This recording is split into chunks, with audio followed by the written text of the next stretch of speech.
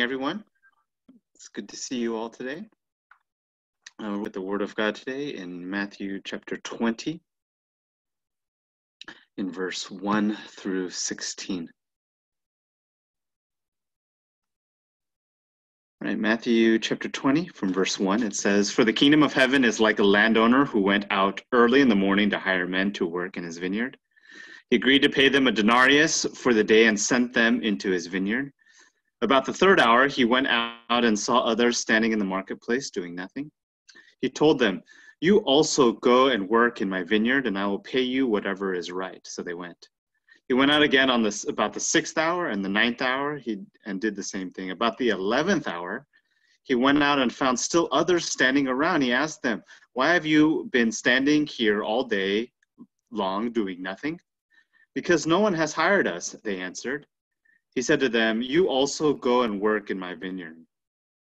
When the evening came, the owner of the vineyard said to his foreman, 'Call the workers and pay them their wages, and beginning with the last ones hired and going on to the first.' The workers who were hired about the 11th hour came and each received a denarius. So when those came who were hired first, they expected to receive more, but each one of them also received a denarius. When they received it, they began to grumble against the landowner. 'These men who were hired last worked only 1 hour,' they said, 'and you have made them equal to us who have borne the burden of the work and the heat of the day.' But he answered one of them, 'Friend, I am not being unfair to you. Didn't you agree to work for denarius? Take your pay and go. I want to give the man who was hired last the same as I gave you. Don't I have a right to do what I want with my own money? Or are you envious because I am generous?' So the last will be first, and the first will be last." And the title of today's message is The Parable of the Workers in the Vineyard.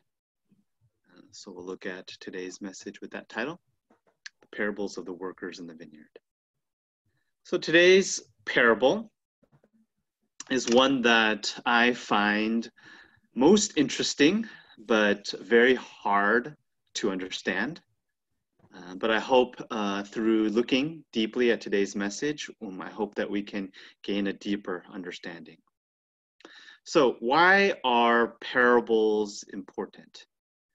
Parables teach us an underlying truth about ourselves that may not be so obvious. It's one thing to look at the text of a parable, but it's a whole other thing to look at the subtext meaning behind it. So there's what's written, but there is an underlying meaning underneath it, and we have to look at the subtext of this text. And so I hope this parable, it can give us a very different perspective on God's grace, and it will help us live newly as Jesus is encouraging us here to live newly in this parable. I hope we can be these words. So first of all, let's clarify some misunderstandings of this parable. So from verse 1 through 13, what we're really seeing is what is going on and the beginnings of the conversation that the landowner has, especially with some of the first ones that came, the early ones. So basically what is happening is we have a landowner, right? We have a landowner, and this landowner calls workers at 6 a.m. starting to work, and he offers them one denarius to begin working at 6 a.m. And then at 9 a.m., 12 p.m., 3, all offering 1 denarius. And then he goes out at 5 p.m. in the afternoon, and still he offers that 1 denarius. He finds people that are still just laying around, not working, and so he offers them 1 denarius to work. So they come at 5 p.m., and so basically, whether you came early in the morning at 6 a.m. or whether you came at 5 p.m. and the payment, the wages are given at 6 p.m. So whether you came really early and worked the whole 12 hours, or you worked the last little bit for that 1 hour, everyone is getting the same 1 denarius. Now imagine if you were one of those people. Imagine if you were, like on the docks, ready to work for the construction, and they say, "Come to our construction site to work on it," right? And so you come early in the morning, at 6 a.m. to work, and then you worked a whole full 12 hours of working that construction site, right? But, there's also a guy that comes at 5 p.m. He's only worked 1 hour. So you've been carrying all this cement and, carrying all the beams and doing the construction work for a very long time. And you've been doing that for 12 hours. And there's this other guy who's only been doing it 1 hour. And so the owner calls everybody at the 6 p.m. and he starts with the people that came last. So the 5 p.m. are the ones that are getting their wages first. And so all the 6 a.m. people, they see, how much wages he's getting, and they're getting, 1 denarius, same as you're getting. And so now you begin to understand this complaint, right? I mean, the 6 a.m. guys, they've got this argument towards the owner. They're saying, those 5 p.m. guys who came just for 1 hour, why don't we get more than them? Right? Why aren't we getting more wages than them? We worked for 12 hours, but these 5 p.m. guys, they're just getting the same thing as us. And so how does the owner respond to that? He says, well, didn't you agree? You agreed to that, right? You agreed at the beginning of the day. When I called you at 6 a.m., I said, I'm going to give you a denarius for a full day's work. So didn't you agree to that 1 denarius? It's true, right? They got exactly what was promised them. So now we begin to see two sides here, right? On one hand, the owner is right. They got what was promised. They're complaining essentially about the owner's generosity. So that's one picture, that's one perspective. The owner is right. They got what they were promised. But there's the other side too. It just doesn't seem fair, right? It doesn't seem fair. Working 12 hours and working 1 hour, it's a huge, huge difference. And shouldn't it be that each person should get accordingly to how much they have worked? And so now you see what is going on here. There's two different perspectives. Right? There's the owner's perspective, and the owner has his standard. And then the workers too. The workers have their own standards of what is fair, how much I've worked, how much I received based on how much I've worked. And so we begin to see two different perspectives and two different standards here. And so as we look at this message and we look deeply at this, what it speaks to really is our sense of fairness, or sense of justice, or a sense of what is right, what is appropriate in situations, and what we should deserve, right? Based on how long I worked, how much I should deserve. And we have our sense of fairness and justice of what I think is right. So very often it is like this. We want God to operate on my thoughts and my standards, right? I have my way, I think, how much I worked and how much I receive. I want God to operate on my thoughts and my standard. From my perspective, coming in at 6 a.m., I worked much longer and much harder. Right? Don't I deserve more? Isn't that just logical? I mean, doesn't that make sense? If I worked longer and I worked harder than that 5 p.m. guy, as the 6 a.m. guy, shouldn't I deserve more? Isn't this logical? But today, what I want to deeply realize about our perspectives and our standards and our sense of fairness is actually how arrogant I can be. Right? How arrogant I can be, how prideful I can be when it comes to my own perspectives, my own standards, and my own judgments. As we look deeply on this message, this is what really pierces us. This is what really comes into my heart. That, all these thoughts I have about how long I worked and how much I received, much of this is based on my perspective. My arrogance, my pride, based on my standard and my judgment.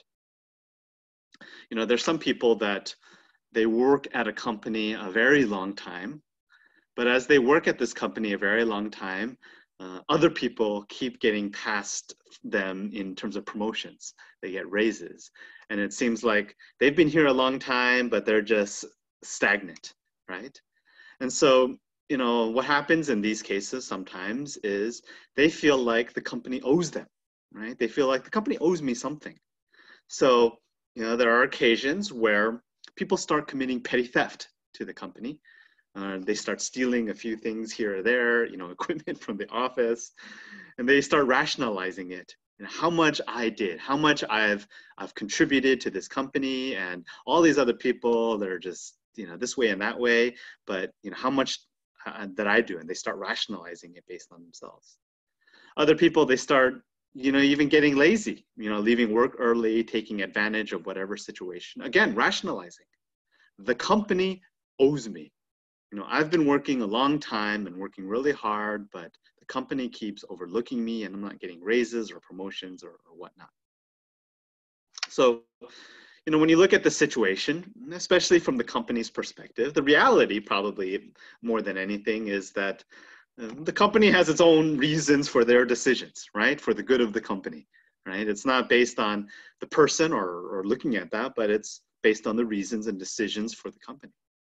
But the problem is that we have our own sinful self-centeredness, right? Judging by our own standard and not seeing the bigger picture. The same thing occurs inside of the world. The same thing occurs to all of us.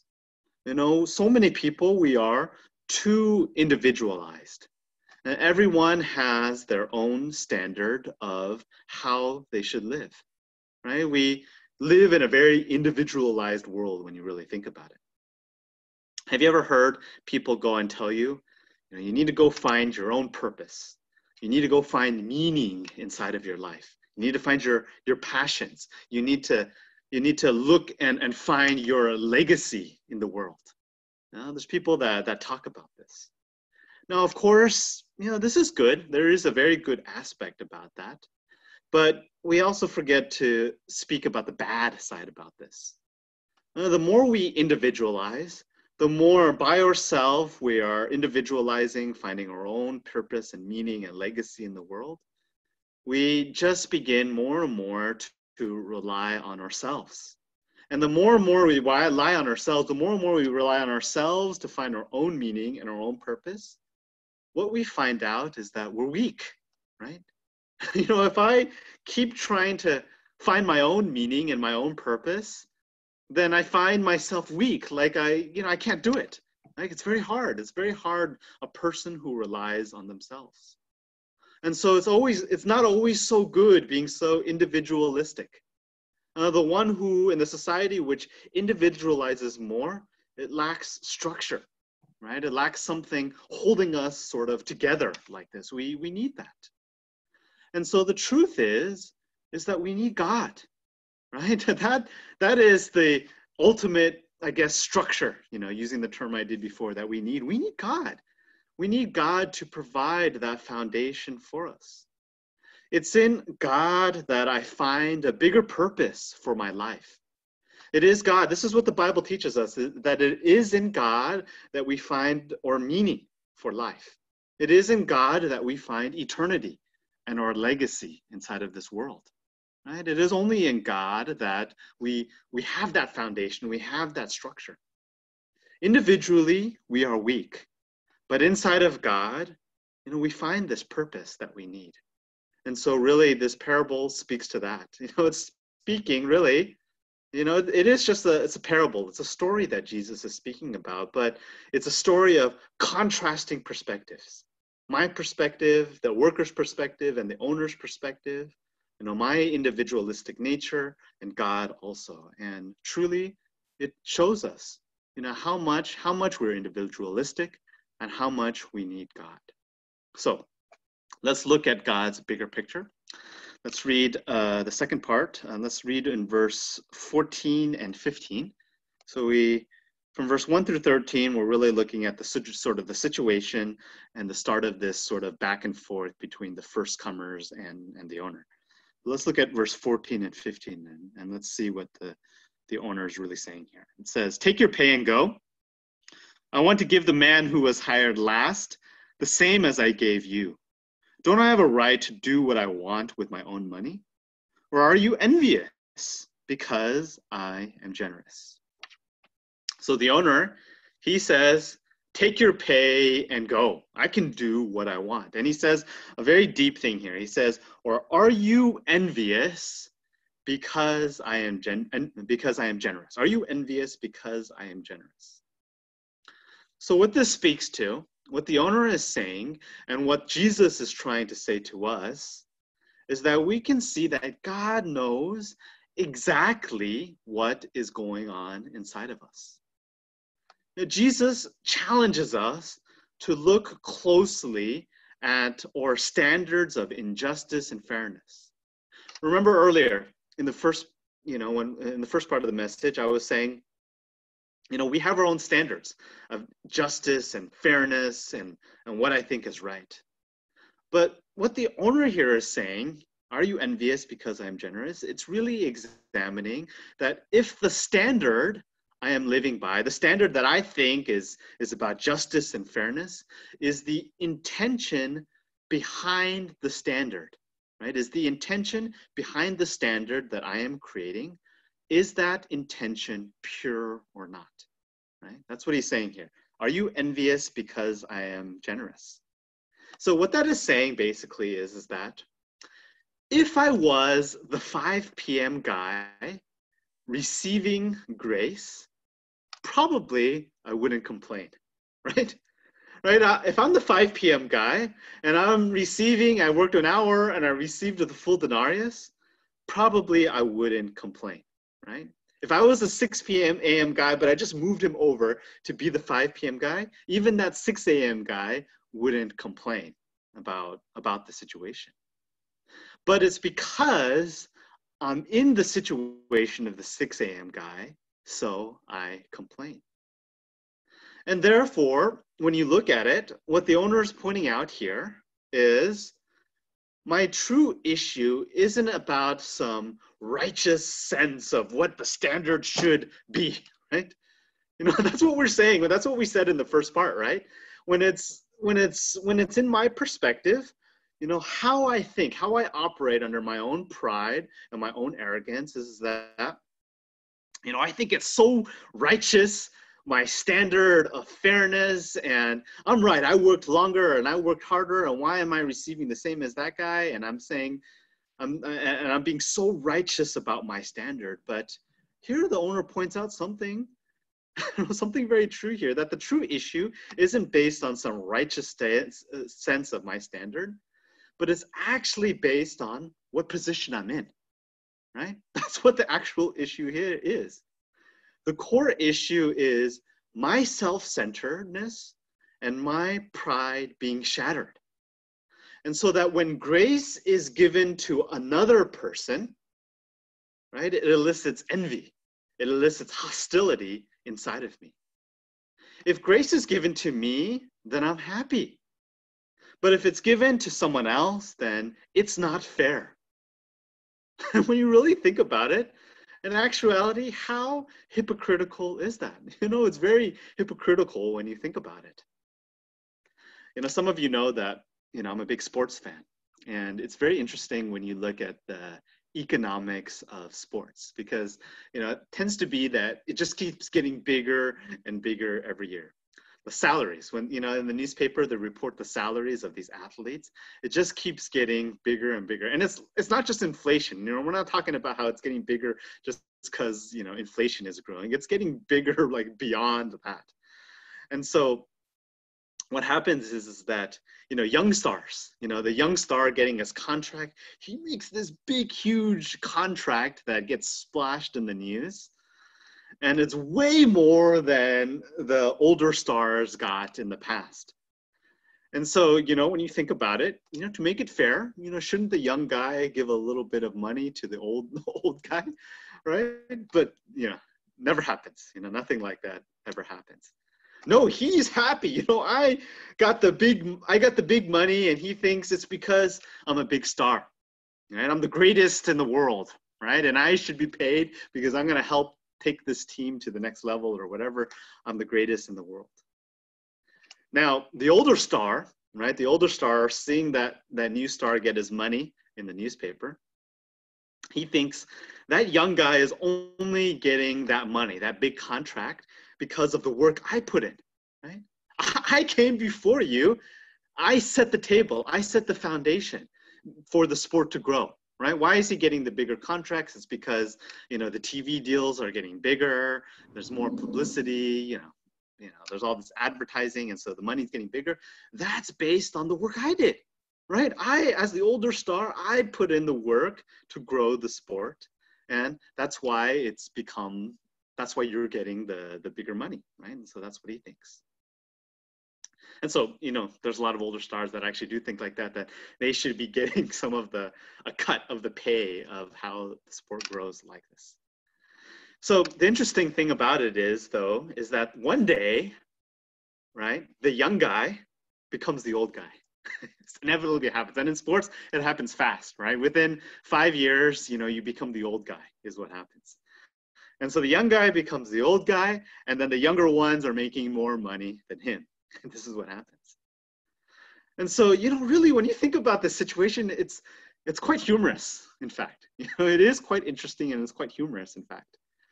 Everybody is worried about how much denarius I'm getting, right? That is basically what the world is about.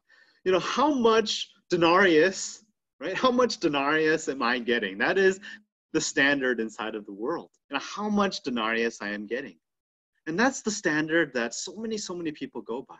It's how much denarius I am getting. Really think about that for yourself. Really think about the standards in which you are living your life, which you are judging, which you compare to other people. Are you like that? Ask that question to yourself. Is that question I'm asking myself compared to that other person? How much denarius am I getting? And we're just living by that kind of standard. Now, the owner is concerned more about the overall vineyard, right? That's what he cares about. It's not about denarius to this person or that person and how long this person or that person has worked. His standard is he wants to get that vineyard harvested. He wants to bear fruit out of this vineyard. He wants to see his vineyard do well, right? That's what he's worried about, right? That's what the owner is worried about. And so that's really, when you really look at this, it's very interesting. Now, the truth is that God's standard is different than mine. I'm all about the denarius. That's what it is for me. I'm all about the denarius, how rich we are, or things like that, right? The world creates its denarius, right? It could be money, right? That's often how much it is, right? That's what it often comes down to. It's about how much money I make. But there's other denarius in the world too. There is social status. There's my influence and power and fame. All those denarius that I can gain in my life. And so when you look at the world, that's the world's perspective. This is the world's standard. It's based on those type of denariuses, right? It's the standard based on the denarius. Let's put it that way, right? It's the standard based on the denarius. But for God, these things don't matter, right? I mean, who cares about a denarius? Who cares about the wealth and social status, influence and fame and all these things? They're just temporary, right? They're inconsequential. These are temporary things. Let's turn to Matthew chapter 6 in verse 19 and 20. Matthew chapter 6 in verse 19 and 20. Do not store up for yourselves treasure on earth where moth and rust destroy, and where thieves break in and steal. But store up for yourselves treasures in heaven, where moth and rust do not destroy, and where thieves do not break in and steal. And so, it teaches us, the dichotomy of this, that, treasures on earth, the denarius, they will just, moth and rust will destroy them. Thieves will break in and steal them, right? All those denariuses that we are basing our standards on, right? They're not lasting. They're temporary. They're inconsequential things to God. What does God care about? God cares about what is going to last. God is in the realm of eternity. What is going to last? He is the infinite God, the eternal God. And what is going to last? It's the vineyard, right? The vineyard is what remains. It's not the denarius. Denarius is given and then it's spent. But it is the vineyard that keeps remaining and keeps bearing fruit year after year, and it keeps going and it keeps bearing fruit. And so God cares about those things. God cares about the vineyard, the place where we can bear fruits of love. We can look at the vineyard as even the church, right? You know, that the vineyard is the church. This is the place where we must bear fruits of love. So how can I stop being self-centered? And how can I stop being self-centered, judging things based on the standard of my denarius? We must stop living based on those things. If I am living based on those temporary things, you know, I've got to shift my perspective. I must instead not use those temporary things as a basis, but my basis, like the owner, should be the vineyard, right? This is how we can be one with God. It's when my base is like God. It's like the vineyard, bearing fruits of love.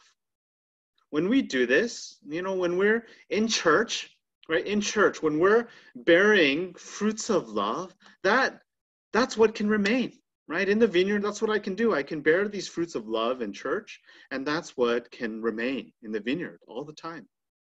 When we do this, then we can realize God's perspective, right? This is how precious it is to be in God's love. It remains like this. It's a foundation, right? That is completely different than the world. Really, I wish we can be these ones and look at things from God's perspective. So, as we look at this parable, it teaches us that profound wisdom.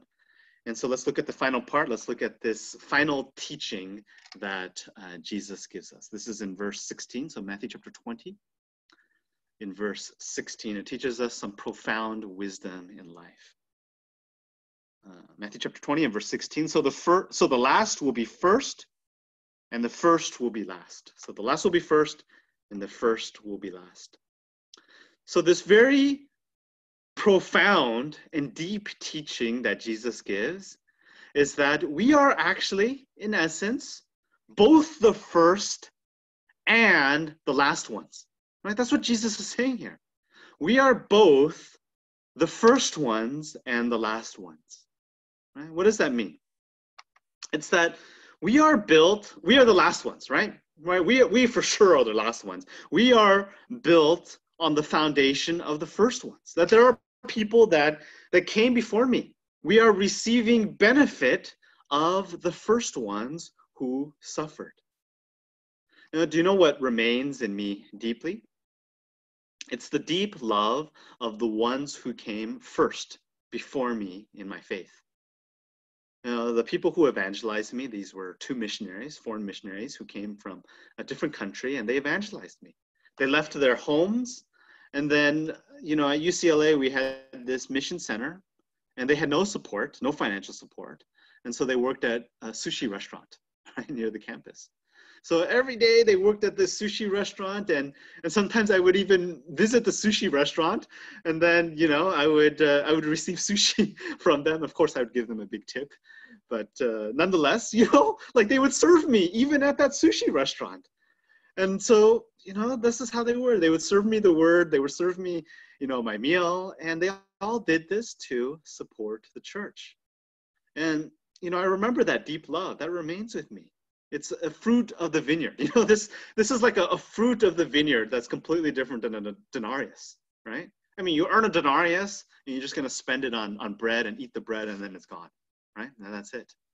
But the fruit of love, the fruit of the vineyard, that remains with me. That deep love, I remember that. I really remember that.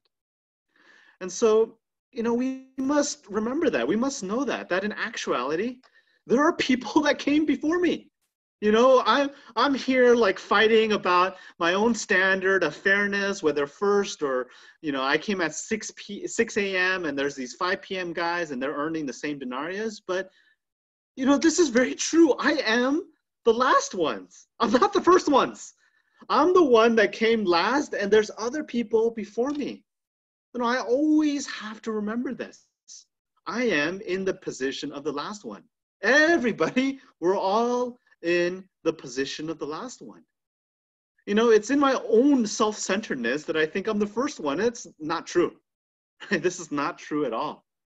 Right? We by our own self-centeredness, we think we're in the position of the first ones, but we forget that we are on the foundation of others.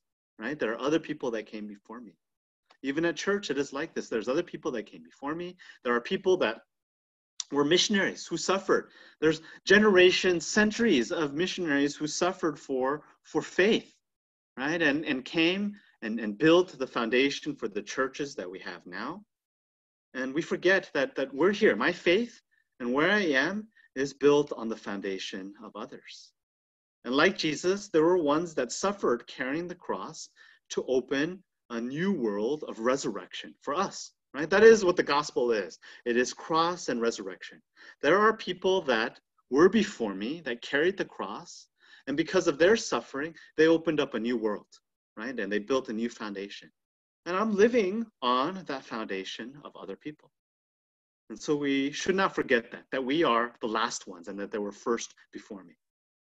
But not only are we the last ones, but as Jesus says here, we are the first ones too, right? We are the first ones because there are ones that will come after us, right? There are people that are also going to come after us. You can think about it this way. Science and technology, it moves in this way also. It's pretty clear, I think, in science and technology.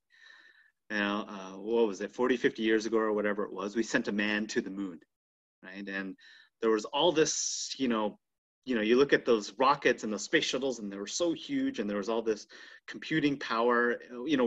This is a lot of how our technology and computing power formed, is, the race to get a man to the moon in space like that. But if you look at all that computing power that it took to send that man to the moon, we have that all right now, on our phones. It's all right here now. That's how they calculate it. All the little transistors and the computing power and the CPU and all of that, it's all right there on the phone now that they use to send a man on the moon. So, technology and science is interesting like that. It keeps like pushing and moving forward. Do we live like past people did? We don't, right? The civilization, modernity, and the science and technology that we have, it's not that we live like past people did. We get their benefits, right?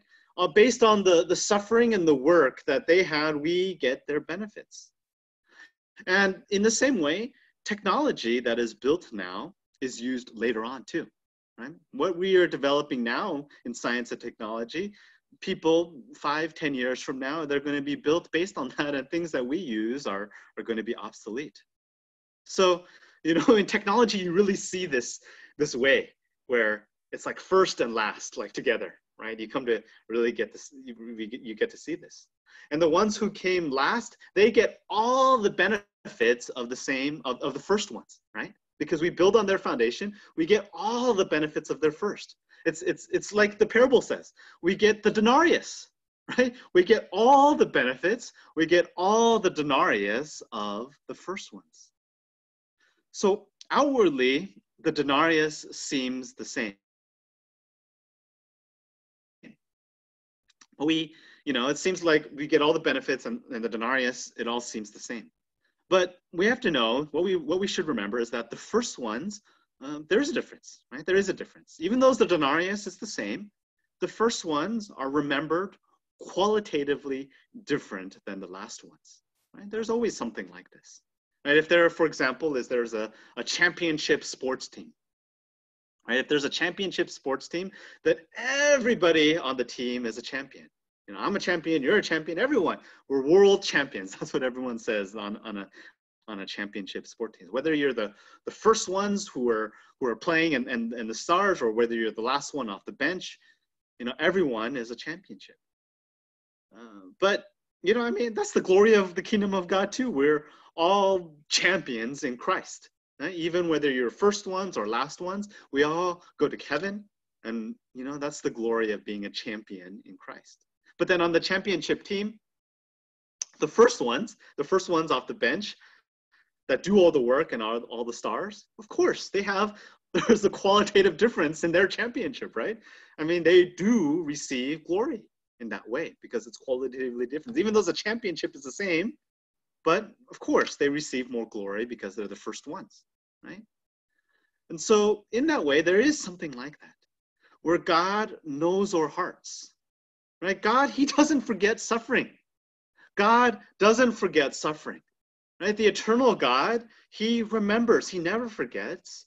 And so, there is this kind of thing deeply embedded in the message of the vineyard. In fact, why is Jesus using the vineyard in order to speak about this parable? It's that there's symbolism behind it. There's symbolism that we can learn and understand about this really deep embedded message of the vineyard, this deep difference in the one who came first. So let's look at John chapter 15, verse 5. John chapter 15 and verse 5. It says, I am the vine, you are the branches. If a man remains in me and I in him, he will bear much fruit. Apart from me, you can do nothing. So it's that Jesus is the vine. He's the root, right? Jesus is the vine. He is the root. It's that Jesus, he says, I'm the vine, you are the branches. It's that from the vine, right? There's the vine, and then there's the branches that go off the vine, and off the branches are the fruit, right? This is sort of how a vine vineyard works. And so through the vine, Jesus has the vitality of life. The branches are very shabby. That's us, right? We're the shabby branches that go off the vine. But amazingly, by grace, it is the fruit that grows off the branches. But how does that fruit grow? It's only because of the vitality of the life from the vine. It's the vine that gets all the nutrients and does all the work and brings up all the nutrients and gets the water and all those things in order to grow the fruit. We're the shabby branches, but the fruit grows off of the branches due to the vitality of life from the vine. So, when you really think about it, Jesus is the vine, we are the branches. What does that mean? Now, why does Jesus have the vitality of life that comes from the vine? It's because Jesus died on the cross. He gave his life with love, with his unconditional love and forgiveness. And through the cross, God resurrected him. And so through the cross and the resurrection, us branches gain a new life in Jesus Christ. We have to really know that we are completely reliant on on Jesus Christ. We're completely relying on Jesus Christ to live and to live a life of love. And we need to come to see a bigger picture here. We need to be the ones that know this love. That's how we can bear fruit inside of us. It's that when we know Jesus's love, when it enters me, when I open up my heart to Jesus's love inside of me, and we know his heart that he carried to the cross, then that love comes into me, and then it overflows, and then I carry the cross for the ones coming after me. Jesus died on the cross, and he resurrected. He opened up a whole new world, defeated Satan and death, and that love came to me. And the love, the vitality of life that came from the resurrection of Jesus, that flows into me. When that love flows into me and it overflows like that, then we can bear the cross for the ones coming after me. And through us, through Jesus and through us, we open up a whole new, beautiful world for the ones coming after us. And when you look at it, when you look at this beautiful image of a vineyard, isn't that a beautiful image when you really think about it? Right? The love that's coming from Jesus who bore the cross and resurrected, that comes into me, and I also bear the cross, and that love overflows to others. Right? That is really what the message of the vineyard is. It is overflowing love like that. It is Jesus Christ who loved us, and that overflowing love to others. where we are both the last ones because we received the love from Jesus, we received the reward from the first one, but we're also the first ones carrying the cross for the next ones, overflowing with love like that. So, shouldn't we open up our hearts in that way and build a beautiful church in that way? Our church should be like that. We must serve one another in love like that. That's what a beautiful church should be. That is why I say the vineyard is the church. Our church must model that, right? Where the love of Jesus comes into us, it overflows, and to others, to the ones coming after me, we serve one another in love, right? This is the beautiful message of the vineyard. Why should life be like fighting over denarius? Right? That's what the world is. That's how the ugly, ugly image of the sinful, depraved world is. It's fighting over denarius, comparing my denarius to another's denarius, trying to one-up each other on our status. Why is the world so ugly and depraved in this image, fighting over denarius in this way? Life should be like a vineyard. Life should be where, like a church, like the church that we are building. We must serve one another in love, and that is how we can live a beautiful life. Now, in the end, in actuality, God is doing it all.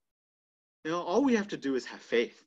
Open up our hearts and have faith to amazing love of Jesus on the cross. It all comes from Jesus. It's not me doing it. I think I'm doing it and I'm fighting over denarius, but it's not it. I'm receiving from Jesus, and that love overflows in me. And so, really, let us not be the ones stuck in our own existence, living by my own standard. But instead, let us rely on the Father, right? For he is building a great vineyard in the world beyond imagination. He is building a great vineyard in our church. I hope that we can be the ones that are both the first and be the first ones, know the grace of being the first ones, but also carry the cross in that way and being the last ones. Do you know the meaning of the cross? It's this precious cross given to us. I hope we can be the ones to live by the cross and live for his glory. Let us pray. Father God, we thank you, Lord, as we deeply embed the message of the parable of the vineyards in our heart, Lord. We come to see our own self-centeredness, our own standard that we live by, Lord. That so very often we are so self-righteous and arrogant inside of ourselves, Lord. And in that way, Lord, we become lost, right? Fighting over denarius, comparing with one another, Lord. But instead, Lord, of living by our own standard, we wish to live looking at you, Lord, and your amazing grace in our life. We come to see, Lord, that your history, time and history, just keep moving forward, Lord. And you are building your vineyard, you're building, Lord, you're building our church in that way with overflowing love. We wish not to be the ones living in this world, fighting over the sinful nature, being envious of one another, over the denarius, Lord, but we wish to be the ones living like the vineyard in our church. We who have received the love of Jesus Christ on the cross, our Lord, it has come into me and it overflows from me. And Lord, we are the last ones that have received that love, but we are also the first ones, Lord. Through us, Lord, you're opening up a new world for the ones coming after us. And we wish to live in this beautiful world of a vineyard in that way. We thank you, Lord, for showing us this and allowing us to deeply embed this grace and love in our hearts. And in Jesus Christ's name I prayed. Amen.